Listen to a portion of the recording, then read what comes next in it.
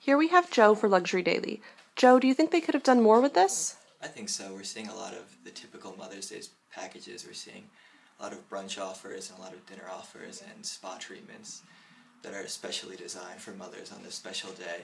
It's nothing new. It's stuff we've seen for the past several years. It's kind of just they're rolling out the same packages again. And although they'll be popular because this is what families want to do on Mother's Day, I think they can add a little more flavor, and I think one way they can do that is by partnering with local retailers. There's around these hotels, there's probably a vibrant community where families can shop for the day, and if they're able to curate just tours in different locations or hire a personal shopper that can take a family around, I think that would appeal to a certain affluent segment of the population and of their consumer base.